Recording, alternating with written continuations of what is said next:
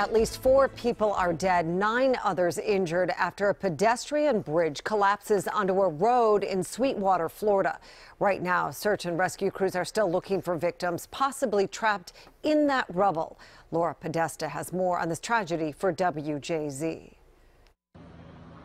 On Thursday afternoon, Southwest 8th Street in Sweetwater, Florida, turned into a disaster zone. The whole bridge is down across the whole side of 8th Street. Shortly before 2 p.m., a pedestrian bridge being built next to Florida International University collapsed. 950 tons of steel and concrete came crashing down onto 8 vehicles stopped at a red light beneath it. There's cars stuck under there. Within minutes, a massive search and rescue effort was underway. I jumped out of my car, locked my car, and I ran towards the victims to see if we could help anybody.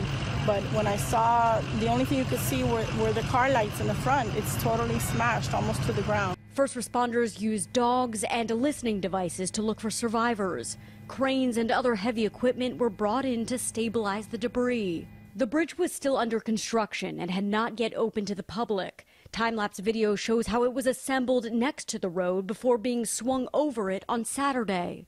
5 days ago, we were celebrating that it was in the process of being erected.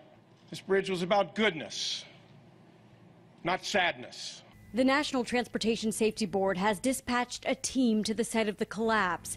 The agency says its investigation will look at whether the bridge's design played a role in the tragedy. Laura Podesta reporting for WJZ. And fire officials say they have located 4 victims underneath the bridge, but have not yet been able to reach them to recover their bodies.